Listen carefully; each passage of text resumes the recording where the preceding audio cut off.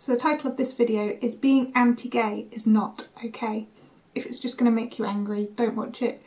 These are my thoughts, my feelings, and if you don't like the title, don't watch the video. Simple. I am studying African politics at university at the moment as one of my modules in my PPE degree, and this week we covered Uganda and the Anti-Homosexuality Bill of 2009. And I came out of our lecture and I was really, really angry, which is very rare. I don't get angry that often. I was angry because I don't understand how people can feel that way about somebody just because they're gay, because being gay is not something you choose, it's who you are. It's like a fundamental part of being a human being. It doesn't make them different, it doesn't make them dangerous, it just is who they are. So to persecute an entire section of a population because of who they are is just wrong. Like, end of. It's just wrong.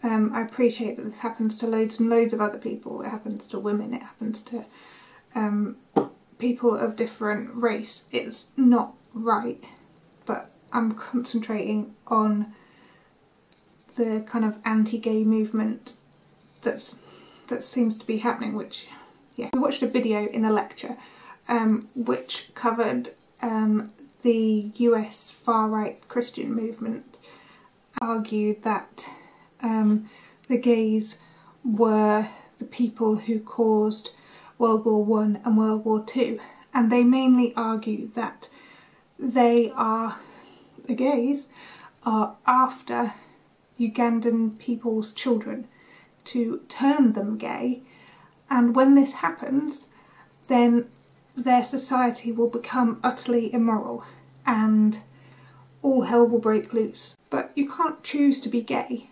Being gay is an intrinsic part of who you are. It's not something you can change. You might try and pretend you're not, you might try and hide from it, but that won't make you happy, and ultimately you're denying yourself your actual existence. You can't be turned not gay, or gay for that matter. They're not going to cure you. And why would you need curing for something that's part of who you are? I remember when my son was small and he used to like wearing princess dresses, and someone said, well, what if you turn him gay?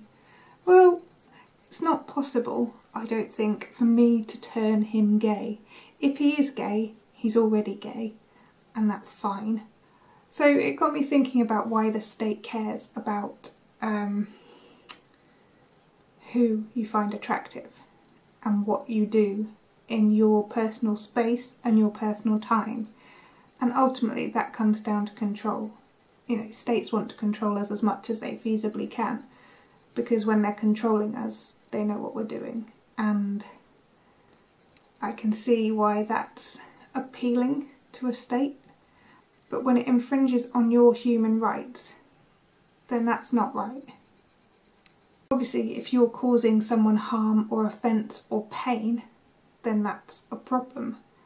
But if you're two consensual adults, then there's absolutely no problem with a homosexual relationship. I appreciate that in the UK, maybe 20 years ago, maybe more, we probably had a pretty similar attitude.